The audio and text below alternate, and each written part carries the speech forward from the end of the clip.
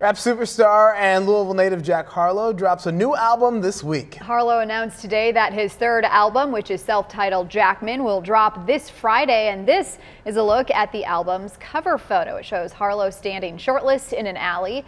It appears the photo was taken in Louisville because there are Metro trash cans behind him. The album follows last year's release of Come Home, the Kids Miss You. Next week, Harlow will get his very own Hometown Heroes banner right here in Louisville. I wonder what alley that is. I gotta find you can identify it. Trash cans. At me. Somebody knows where that alley is. That's someone's personal home alley. Yeah.